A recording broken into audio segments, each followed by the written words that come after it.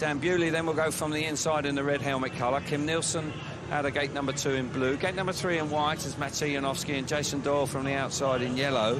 Jason Doyle clearly feeling a lot more confident now after 2 good rides with 5 points from his last 2 outings, but still work to be done, Chris, here. Can't rest on his laurels at all.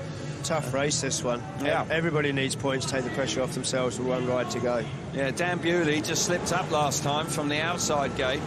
He has the inside gate this time. Needs to get amongst the points if he wants to make the semi-finals. Looked very impressive earlier on. Start marshal moving away, green light is on, tapes are up and we're underway. What a start from Nielsen there, that's smashing stuff from him. Bewley now, what a start. Oh, Doyle, what a fabulous turn back there, fantastic stuff from him. Kim Nielsen now coming through in the 2nd place.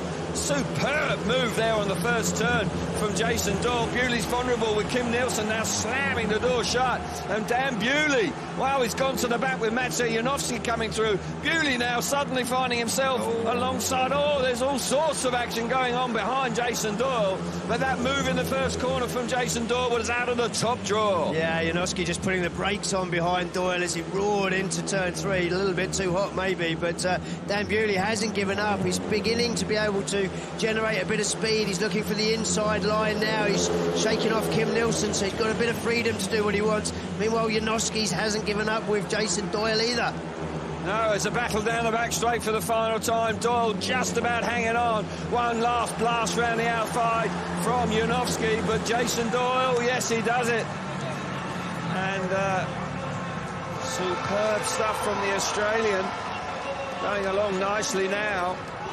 Back-to-back heat victories, that's more like it from him. He moves on to 9 points now, and that will see him through to the semi-finals.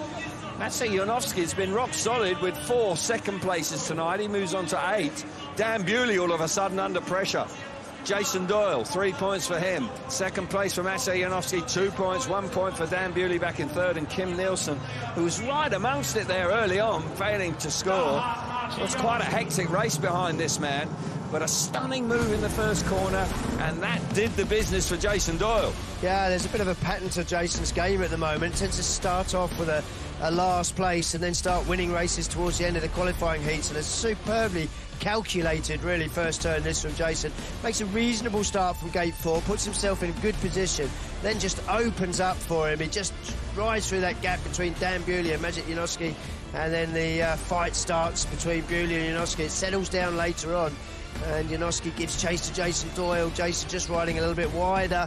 There's 1 point there where Janowski looked for a little bit of a sneaky move up the inside, but wasn't able to do it. No, good ride there.